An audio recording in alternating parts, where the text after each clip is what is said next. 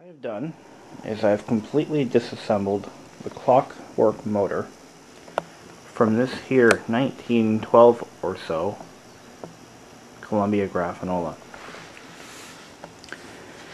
So what do we got? I'm going to cut myself off for a second here. After I made this video, or shot the video, and disassembled the unit, I discovered, through information from Gary at ShenandoahRestoration.com, a renowned source for parts for restoring Victrolas, Grafonolas, and similar units. This particular unit was built after 1915, and he figured that because the shape and style of the tone arm is considered a bayonet style, as well as the location of the needle cups, it had to have been after 1915. What you see in this video is a complete disassembly and examination of components that I pulled from the unit. And the shaft I'm holding right now is the main drive shaft, and that's what drives the spindle. Oh, here we go. This is the crankshaft. The crank screws into the end of the shaft, and when it's wound, it rotates the spring drum and activates the ratchet assembly. And this piece here is what I'm going to be replacing. The fiber gear that I'm holding on top is the wearable item that is available at Shenandoah Restoration for about $49.95, and the replacement is made of nylon, specifically for restoration projects. Be sure to save the brass gear that it mounts onto. You'll need that when you reassemble the unit. As you can see, the teeth are badly worn in this gear, and the pin slot is actually damaged from when it cocked off to the side after the gears had worn together somehow. Anyway, so keep that in mind. I'll put the address on the in the information of this video section. Against a small part of the gear and shears it, so that's got to be replaced. And I've got this gear here, which drives the spindle directly from the spring mechanism, has excessive wear along the this half and above, and I don't have to replace it. It'll still work without doing that, but I would like to find another one, but not necessary. Now this is the speed regulation governor, and how it works is that, well, I'll put the camera down to show you. Let's do that real quick. Put the camera down here. Okay. How this works is, in normal operation, there is a series of felt pads. Actually, I'll show you those. They're right here on the frame.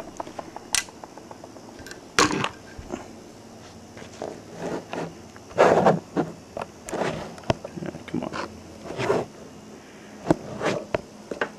Okay.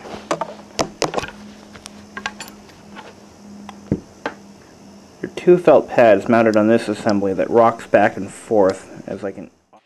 These particular felt pads, it's very important to keep them clean, and I would replace them no matter what condition they're in, if you're planning on using the phonograph.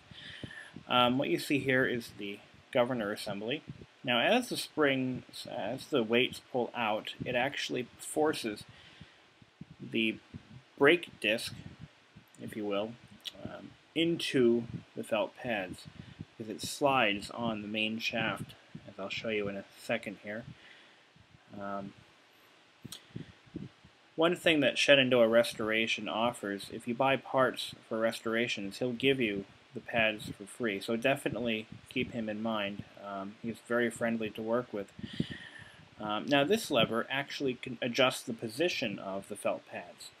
For instance, if you wanted a faster rotational speed, you would move the felt pads away from the wheel so that it would take more force to pull the wheel into the pads, and that's how you regulate the speed of a phonograph.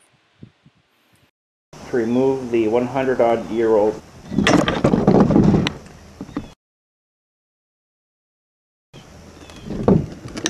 Okay, the first thing we've got to do is disengage the center shaft from the spring. That can be done with this flat-blade screwdriver.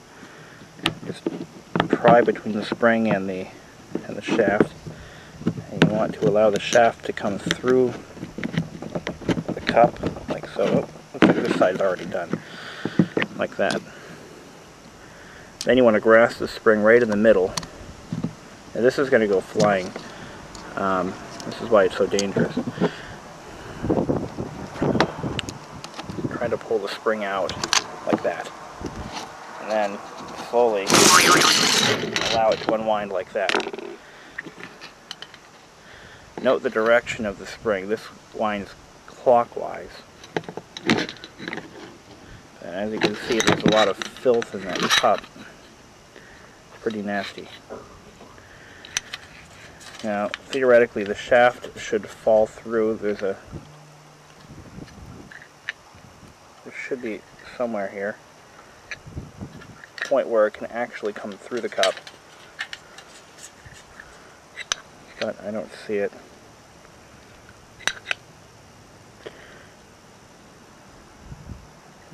There it is. There's the slot, but it doesn't go through because it's hammered down. What a mess. So now we've got to disengage the spring from the cup. That can be done pretty carefully. Come on, and there we go.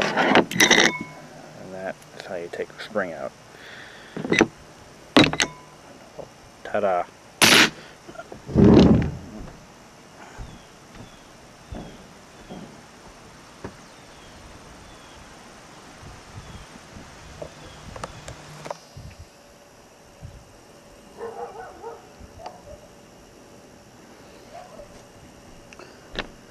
Okay, once you've gotten your cups cleaned and greased, I use WD-40. It does a great job in dissolving the grease. And these shop towels by Scott seem to do a very good job of absorbing all this crap. You're going to take your spring, which is now thoroughly coated in, I'm using a white lithium grease. This is the fun part. You want to get it locked into the pin on the side of the barrel.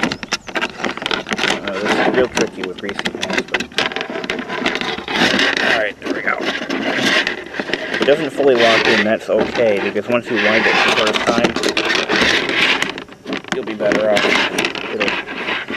It'll lock in. Alright, so we're going to wind the spring back into the barrel. Now, having it coated in grease does make it a little easier to get it in. It is standing out. Okay.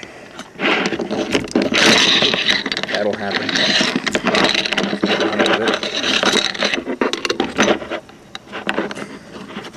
Alright, let's just separate these real quick. It might make it a little better, a little easier. Okay. Be careful to wind it in the right direction.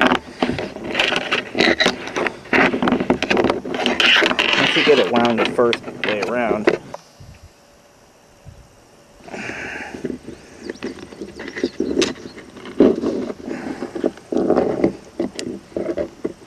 once you get it to a certain point, it'll just snap right in.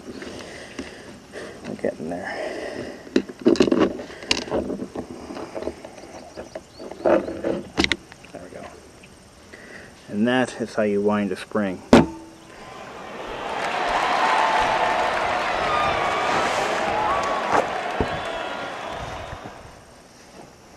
This is a dirty MFing job. Not for the